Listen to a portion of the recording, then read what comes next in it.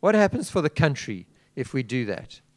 Well, for example, there would be about 2,400 health science graduates in the country. About 400 would come from UCT, who are all due to start their internships or community service on the 1st of January. The health service is absolutely dependent on those junior doctors, physiotherapists, psychologists. And the people who are currently interns will have left. They've gone into other jobs, they've gone into senior positions or out of the public sector. There would be a serious risk of public sector, health sector collapse if those health science graduates cannot start on the 1st of January. Many of our graduates write exams which are not set by the university. For example, the accountants write accountancy board exams. They're only allowed to write those exams if they have finished their degrees or finished their university exams.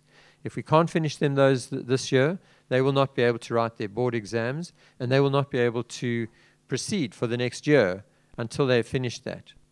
Many of our students, like law students who have got articles lined up, and many others have got jobs lined up for the beginning of next year. They're expecting an income next year. They're expecting to help support their families. They're expecting to start paying off loans. And if they cannot start, then they are the ones who are suffering, as well as the businesses and industries that employ them.